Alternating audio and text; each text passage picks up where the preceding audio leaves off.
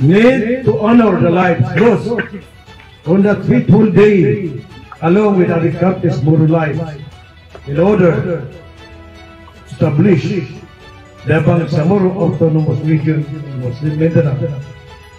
The lives of the Bangsamoro have gone a long way, perhaps more comfortable than how it was decades ago. All thanks to the struggle and sacrifices of the Mujahideen. Indeed, with heads held high, we recognize the memories of our history that lead and strengthen the foundations of the peace and progress we enjoy today.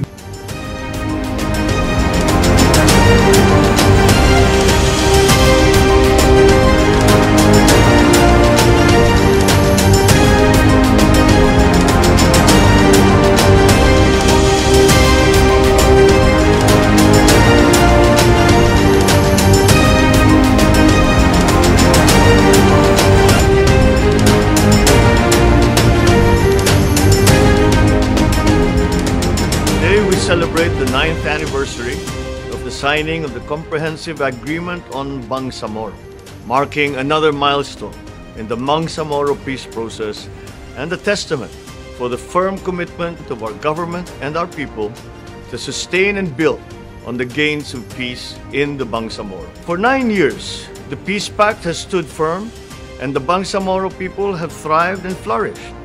We shall ensure that they continue to do so. Under this administration, the political and normalization tracks of the peace agreement continue to gain momentum. Our partners in the BARMM continue to deliver on their commitments in both tracks with the recent passing of the critical Bangsamoro Electoral Code. We in the national government will do our part to fulfill our commitments under the peace agreements and see its full implementation. We shall not waver from this. As we have said before, the path to lasting peace is always under construction. But we shall build and walk this path together so that our children and the generations more that will follow shall live lives of prosperity and of peace. Ang kapayapaang ito na ating itinataguyod ay hindi lang para sa Bangsamoro.